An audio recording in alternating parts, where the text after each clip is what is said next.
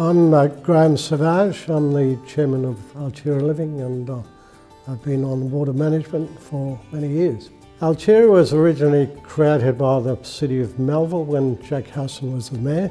It's been in existence for over 40 years. It is firstly a not-for-profit organisation, but I think what makes it unique is it's a caring culture, but also one where our residents are happy. We offer choice, independence and above all respect, and I believe we do deliver that. They're a lovely lot and they're very caring, and it's just like one big happy family as far as I'm concerned. I don't have to worry about paying my rates or, everything's like that's done for me. I mean, I've got my bills, my light bill, my phone bill and my gas bill.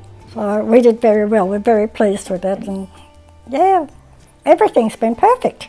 Our aim is to provide affordable housing, so the cost of getting into our village is affordable and very reasonable.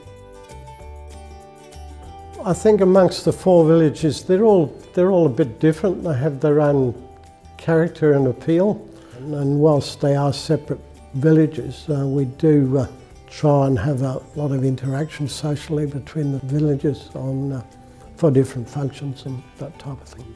I've got a long-standing relationship with Alchera, so I knew really when I moved here the benefits were that I was sort of literally didn't need a car. I had the train, the bus and the shops are all within walking distance, easy walking distance. And Willagee is very convenient. It's not far from Fremantle, it's not far from Perth. We've got everything we want. Just walk out of the back gate and there's the bus stop, there's the newsagents, there's the little IGA, there's the doctors, there's everything there.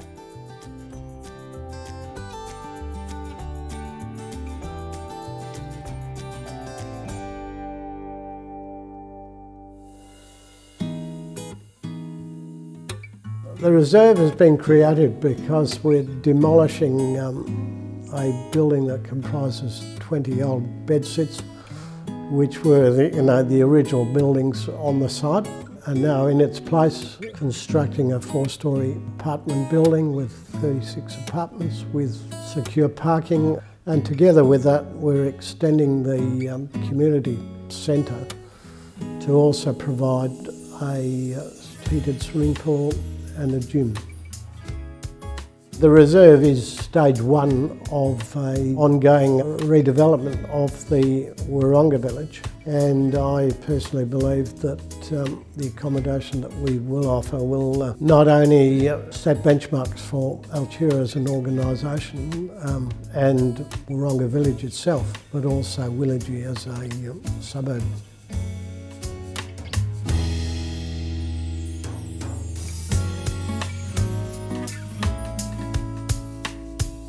As a not-for-profit organisation, the board is made up of volunteers, obviously, and they're committed and dedicated to the cause, so we definitely feel we are making a difference, and that's why we're here, I suppose.